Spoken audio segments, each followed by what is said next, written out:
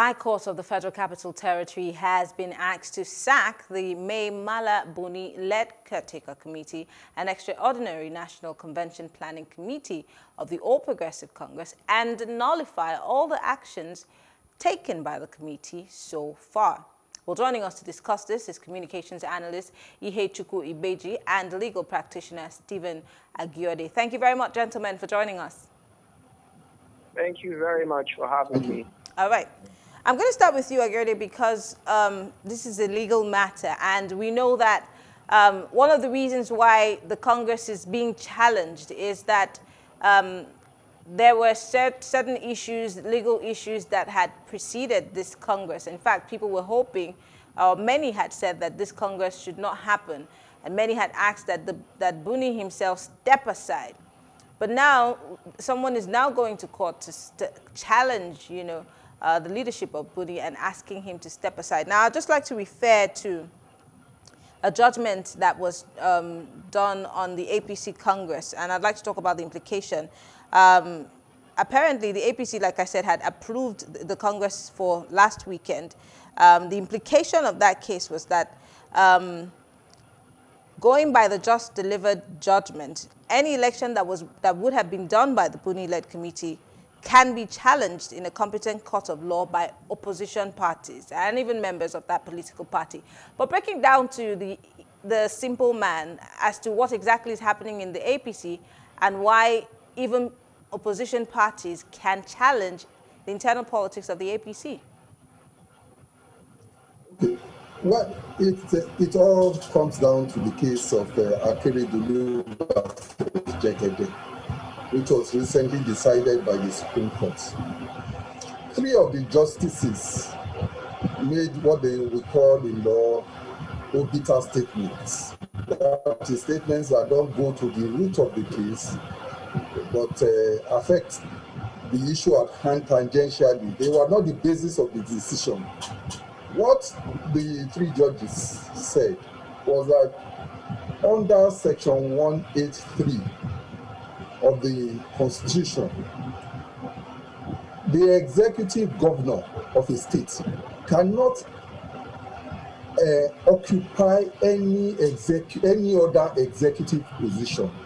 The provision of Section 183 is very clear. Once you are a governor, you cannot take up any paid employment, or you cannot take up any executive position. So it is the obiter of three of the justices of the Supreme Court that has raised the issue of whether this caretaker, the executive committee of the APC, which is being operated right now as a caretaker committee, is legal, and whether APC is not in danger of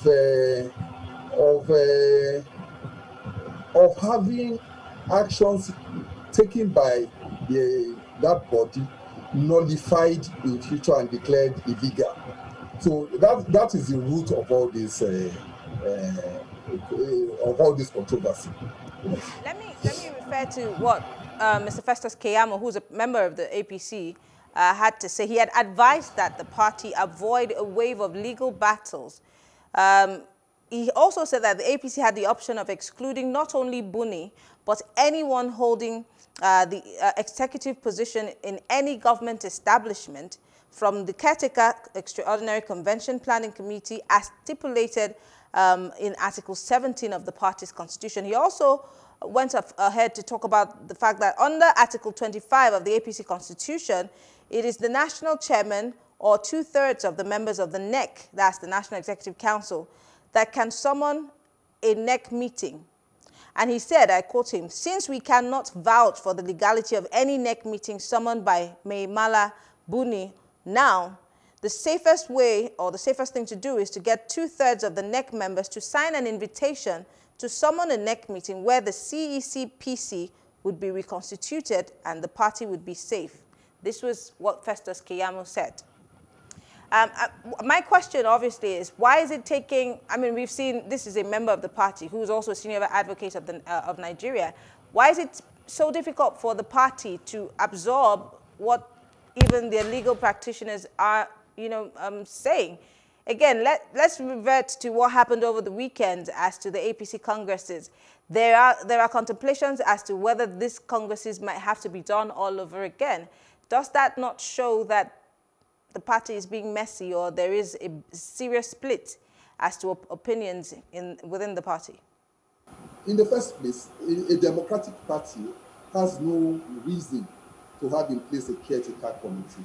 But if for any reason necessity made you have such, one would have thought that at the earliest opportunity, you would reorganize yourself and go to convention. I had thought that when the caretaker committee was formed, the object of it, what would have immediately happened was that APC should have gone into convention mode. It is that inability to move towards a return to democracy that is causing all this. You remember this caretaker committee has been around for about 6 months or so now. There was ample time to rectify the processes of APC. It's a shame that we are here. Particularly, it's happening at a time when PDP itself is also in crisis. So our political system is almost in a mess. It's sad. It's very sad.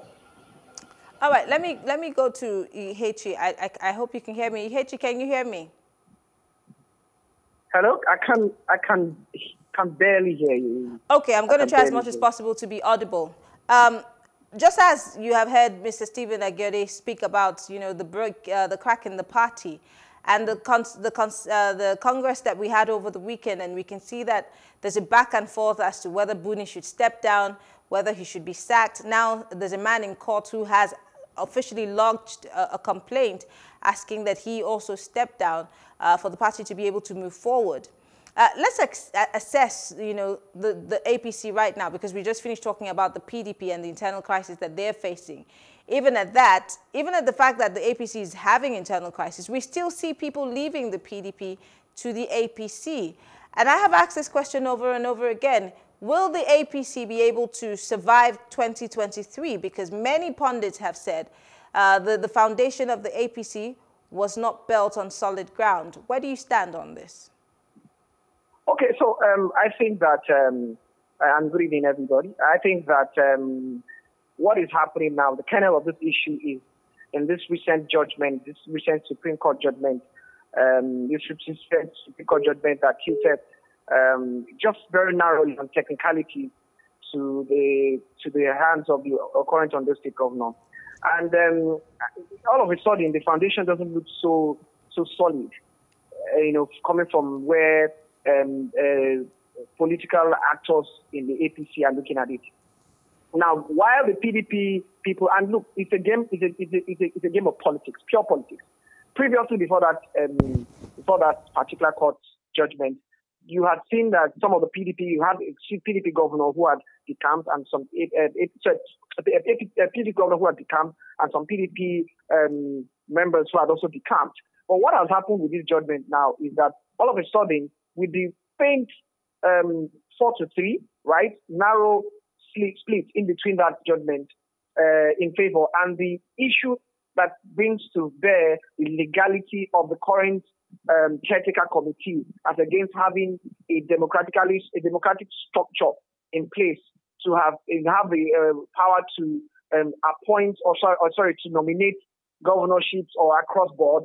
What it has done is that it has given them a fear that if they go ahead with the world congresses and they continue to go ahead with the major elections, anybody can come out and take them to court, and using that technicality that has been pointed out, and of course, completely destroy their plans.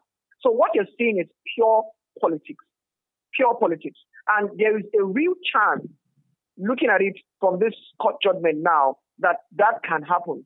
That all their plans, if hinged on the foundation of a Supreme Court judgment that has made it look shaky, all their plans, if they eventually win, can come crashing down.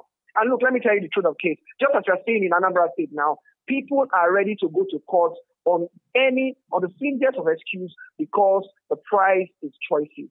And let me be very frank with you, I do not think it is about the people at this point in time. It's about personal interest. all right? And so people want to be in power for as long as possible. So you have a caretaker committee chairman who continues to carry on because he has supporters and people who believe that he should be there. But on the other hand, you have a greater interest of people who also feel that the caretaker committee chairman, who is the governor, should not, at the same time, hold the office of the chairman. They have their own interest. So the truth is that there's a real danger that going by this current court judgment, Supreme Court judgment, if they use that as a plank, or if they ignore that and go ahead to build on what congresses, go down to nominations of across national, across state and national locations, that in the build-up to 2023 election, there's every possibility that that court judgment can be used against them in the eventual turn of things. And that will be very, very disastrous to them. So even the PDP people who are decamping now are beginning to think twice, I should think. And that is the kernel of the problem. Let's again, I want to push you further because we see that this is a factional problem within the party. And there are those who are behind Buni, there are those who are against him. But if the party were to decide to choose someone to head that, committee, that caretaker committee, who do you think would be the best person that would represent all the opinions, all of the people and their interests? Don't forget that there are many key players. We have the national leader of the party on one side. We've heard all kinds of rumors as to the cracks within the party and those who are supporting him. We saw the APC in Ekiti just before the Congress and, the issues that they had. We saw parallel Congresses in different parts. We saw in Abia. The party has also come out to say that they're going to punish the members of their parties who have gotten into those parallel primaries or parallel congresses. So there seems to be so many factions. Who can be that unifying person within the party that would be, able to lead the party out of the distress that they seem to be in? Well, to be quite frank with you, there seems to be, in terms of agreement, there seems to be an agreement that the current judgment has brought up a serious issue that must be addressed. So that's why you see a lot of meetings are being held, even from the very highest point, even involving the vice president and every other person. Now, aside the current caretaker committee chairman, there has been no clear-cut person, a contender who has come out as a date to show interest in that current seat. But there are interests. And there have been suggestions, even from the background, that the previous democratically elected structure should be reinstated. You get it? So now, that is a major plank of what is currently going on. Now, at the point where there's going to be a meet of, okay, can we get that democratic structure as a suggestion to avert any issues that this caretaker committee, in terms of using it and looking at its legality, will bring up in future, that is when you are going to see the person behind the curtain. But trust me, the wave, the push for a democratically elected structure and a chairman as against having to fall to pieces for a court process is being done by an unseen hand. And that's how politics is being taken. And that's exactly what's going on. So no name can be brought to fore. Suggestions, previous democratic structure should be brought to place. But guess what? Even the previous democratic structure had their own baggages. And those baggages were the things that pushed them off the pitch in the first place. So there must be a person who they will come up with in terms of a consensus that is going to help to settle that, okay, he will stand for the caretaker committee and he will stand for the future. But the truth is that they have to do it fast. They have no chance but to do it fast because some world congresses have already been done based on this current caretaker committee. So they have to get it down and then decide whether they're going to hold world congresses all over again. Okay. Back to you, Mr. Agiode. Let's talk about, again, he's raised a lot of issues, but I will try to lump it up in one question.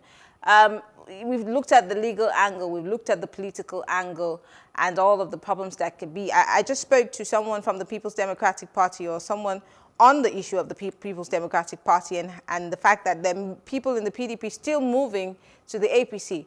But he just made mention of the fact that most of these people who have gone to the APC will probably be regretting it because of the issues that are already in the party. Now, I asked earlier on, the foundation of the APC and how the APC came to become the APC and a very huge opposition to the PDP. We saw the different political parties that came together. And I want to ask the same question I asked him.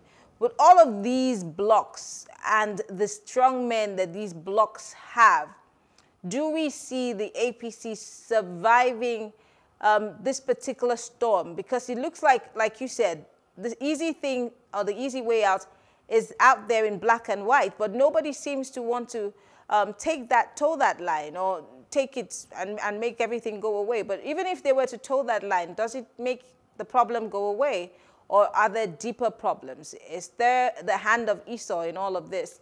And where does the president come in all of this, being that whether we like it or not, he's an APC member, even as he's our president? But the last thing you said captures it all. In fact, that's where I was going. You see, the way we have evolved our presidential system and our party system, the president is the leader of the party. The current crisis is the buck stops at the president's desk. If the president had been proactive, matters would not have got to this head. In my view, viewing it politically, President Buhari did very well when there was a crisis with the with the previous executive. He managed to stabilize the party by bringing in a caretaker committee. But as things progressed, I thought it behoved him to take another step and say, okay, this temporary measure, how do we find a permanent solution to it? I mean, let's look at this thing first of all. I remove my lawyer hat and I take a political hat now. You are the president of Nigeria. You have had a hand in the caretaker committee being put in place. In Nigeria, we have this issue of zoning and federal character. If only it was for that issue alone, I would have thought he would have said, oh, I am the president from a certain part of the country. The head of the party previously was from another part. So therefore, this temporary arrangement can only last for so long. I need to move forward.